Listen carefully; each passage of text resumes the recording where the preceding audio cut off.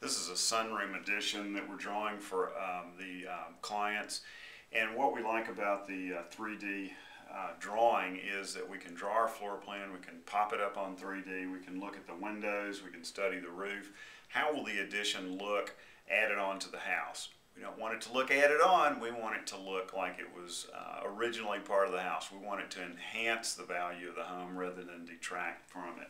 So here you can see we're studying adding siding on the exterior instead of brick. Obviously with click we can add brick and see how that looks.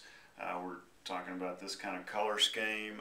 We notice the arch window here, and then the sloping. We're looking at different things to study them. And what's good about the 3D is the owner can actually see how it's going to look, how it's going to feel, can sort of do a walk through, walk around the addition, walk in it, and see and look and see how it will look.